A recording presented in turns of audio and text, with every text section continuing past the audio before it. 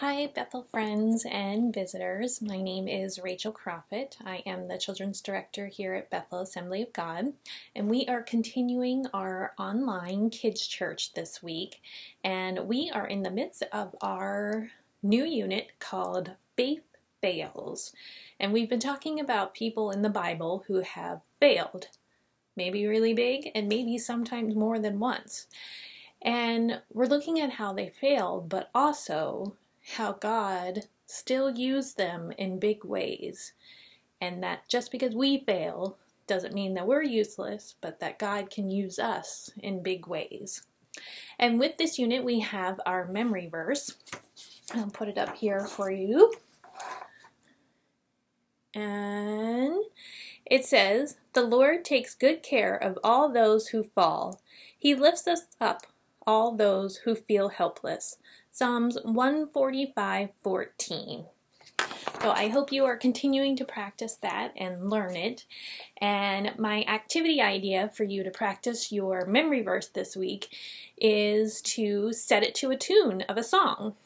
Maybe you can pick out your favorite song, or one as simple as "Mary Had a Little Lamb" or the ABCs, and sing the memory verse. I know some people are very musically inclined and it helps them to sing words and it helps them to memorize them that way. So give it a try this week. You can record yourself doing it and send me a little video. And also whenever you have your memory verse memorized, send me a video with your parents' approval that shows you practicing your memory verse. So with this unit we've been talking about fail videos. And some of the wildest and craziest and scariest fails on the internet are fails that involve animals. Many times these videos start out with people involved doing something extremely foolish, like crossing into an animal's territory or even taunting an animal. Of course, things never go the way that people in the video expect. Wild animals are wild animals, with instincts and behaviors that ordinary people are ill-equipped to handle. So the next thing you know, goats are chasing people up trees, or deer are charging and attacking cars, or seals are yanking iPhones out of people's hands because they don't want their picture taken. When someone suffers a serious fail, especially involving a wild animal, they usually walk away a little wiser. By wiser, I mean smart enough to never do that again. They treat those animals with a lot more respect, and they turn away from acting recklessly in front of animals. The Bible has a word for that: turning away from bad decisions and bad fails and going the other direction.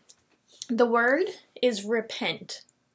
Repent means you're not going to do something ever again. You turn around and you go the other way, God's way. There's something that reminds me of this, and you can see here. I'm sure you know what this is. You've had one or gotten a prize. It's called a yo-yo. So you won't see a yo-yo in too many fail videos, but they pop up from time to time. But most of the time, if you see a yo-yo, you're going to see someone who knows what they're doing. People can do amazing tricks with yo-yos, but the one thing you always see, unless they mess up, is the yo-yo returning to the hand that holds the string.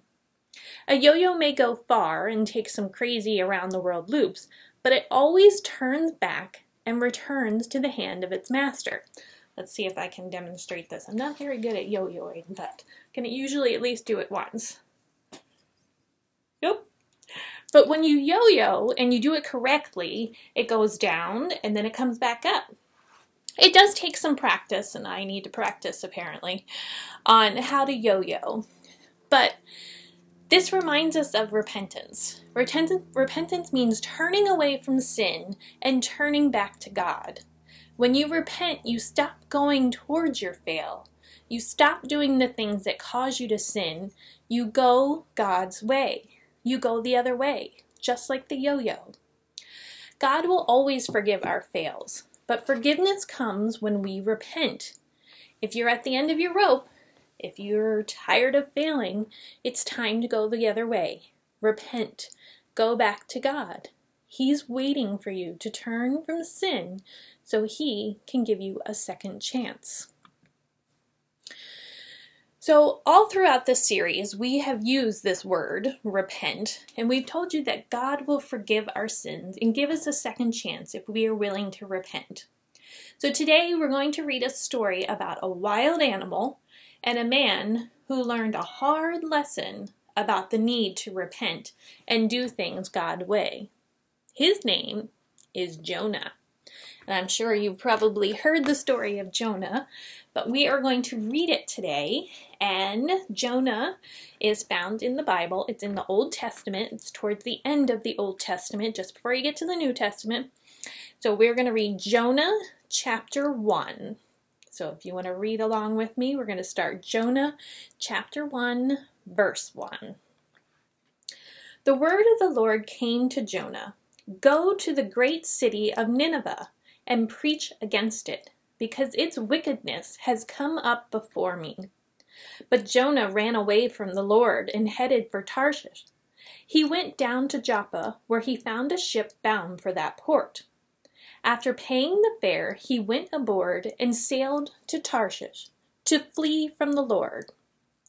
Then the Lord sent a great wind on the sea, and such a violent storm arose that the ship threatened to break up. All the sailors were afraid, and each cried out to his own God, and they threw the cargo into the sea to lighten the ship. But Jonah had gone below deck, where he he lay down and fell into a deep sleep. The captain went to him and said, "How can you sleep? Get up and call on your God. Maybe He will take notice of us, that we will not perish."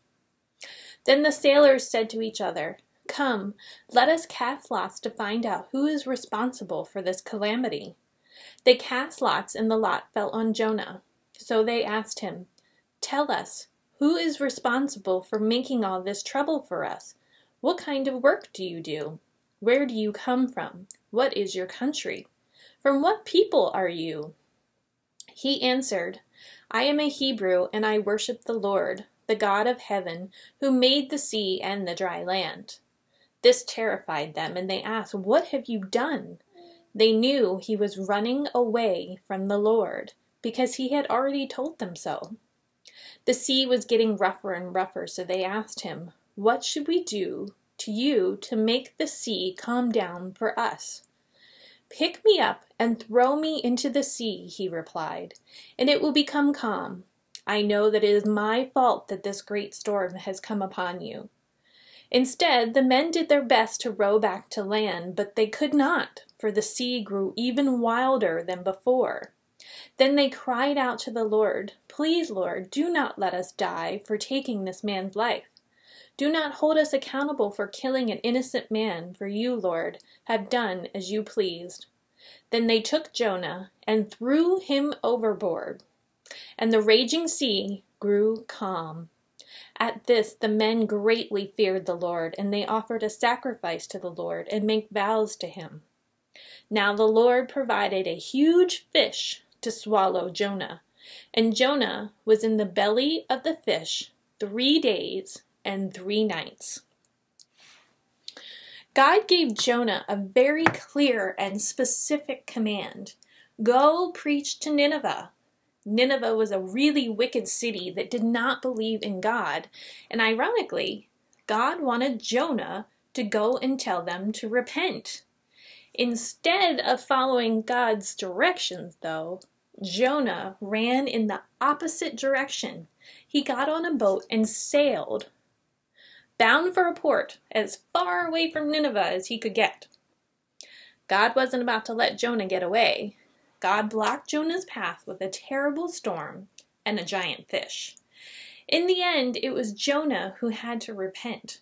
Jonah knew he had failed God, and he knew he didn't deserve a second chance. But when Jonah prayed for forgiveness and repented of his mistake, God turned the fish around and put Jonah back on course. So let's read the next chapter of Jonah, which is Jonah chapter 2, and hear what happened. So Jonah chapter 2, starting at verse 1. From inside the fish, Jonah prayed to the Lord his God. He said, "In my distress I called to the Lord, and he answered me. From deep in the realm of the dead I called for help, and you listened to my cry. You hurled me into the depths, into the very heart of the sea, and the currents swirled about me. All your waves and breakers swept over me. I said, I have been banished from your sight, yet I will look again toward your holy temple. The engulfing waters threatened me, the deep surrounded me, seaweed wrapped around my head. To the roots of the mountains I sank down. The earth beneath barred me in forever. But you, Lord my God, brought my life up from the pit. When my life was ebbing away, I remembered you, Lord, and my prayer rose to you, to your holy temple. Those who cling to worthless idols turn away from God's love for them. But I, with shouts of grateful praise, will sacrifice to you what I have vowed. I will make good. I will say, salvation comes from the Lord. And the Lord commanded the fish, and it vomited Jonah onto dry land. So to repent means to turn away from sin and go God's way.